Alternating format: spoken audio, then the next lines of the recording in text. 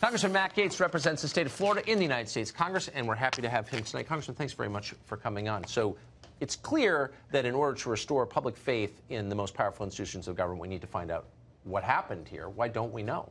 Well, one of the reasons is that we haven't had the Director of National Intelligence, Dan Coats, actually lay out for us what was in the transcripts taken by the House Intelligence Committee where they interviewed Clapper, where they interviewed Comey and McCabe and Brennan. And we ought to have that information. He's been sitting on it for 4 months, and we need to get it out. Fascinating. Wait, I didn't know that, and I'm Over grateful to hear. 50 transcripts have been voted out of the House Intelligence Committee to be declassified so that we can get to the bottom of where the lies existed and how this terrible investigation So why started. hasn't Coats made those public? 4 months, we're still waiting. But I think there's a bigger problem in the Congress. We have to be able to rely on the Intelligence Committee and the leadership of that committee because, as the American people know, every member of Congress does not see every piece of intelligence. Right.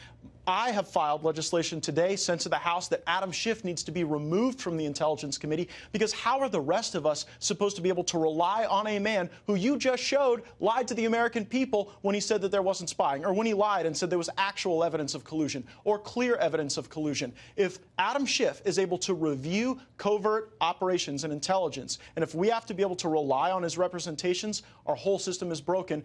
I mean, it would be like putting Lori Loughlin in charge of the College Board. It would be like putting Jussie Smollett in charge of the hate crime division of the FBI. We have got to remove Adam Schiff from the intelligence. In 35 years of watching Congress, I've never seen a member of Congress with lower personal integrity than Adam Schiff.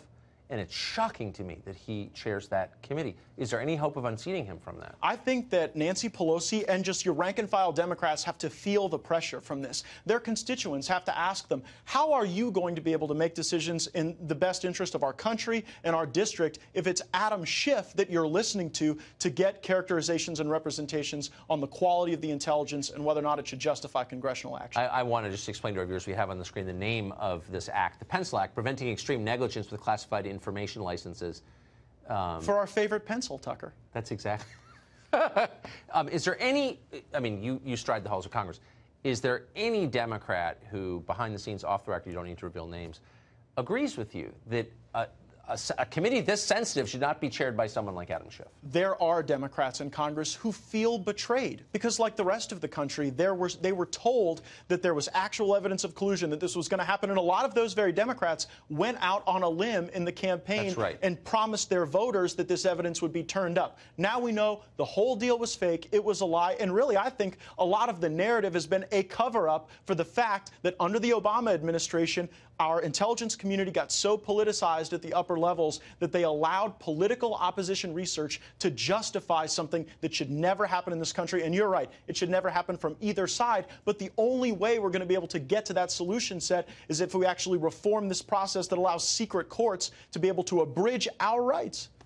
And that's something that we sort of signed up for without thinking through it after 9/11, correct? Yeah, but I think we're going to be rethinking it. I think the American people want to know how we got here, and they want to make sure we're never here again. How could you have a secret court in a democracy? And you don't even know what the judges believe. They go through no public confirmation process, and the opinions are never made public. So even 20 years later, you're unable to ascertain what was the doctrine that was guiding the most powerful tools in our government to be turned against our citizens in the absence of the transparency that democracy requires. That is such a smart and true and good point, and I hope you will keep making it. Thank you very much. Thank you.